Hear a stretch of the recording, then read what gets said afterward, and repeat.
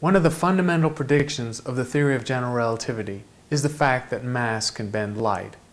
The gravitational bending of light is called lensing. There are several forms of lensing.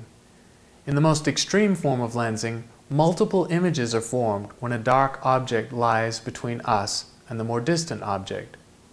There are two effects in lensing. One is the splitting of the images, and the second is the amplification of the light. In the situation where a low-mass dark object lies between us and a more distant star, microlensing occurs. It's called microlensing because the amplitude of image bending is very small, tiny fractions of an arcsecond, thousandth or maybe even millionths of an arcsecond. However, image amplification and light amplification occurs, and so microlensing manifests itself in terms of a momentary brightening of a distant star caused by an intervening dark object.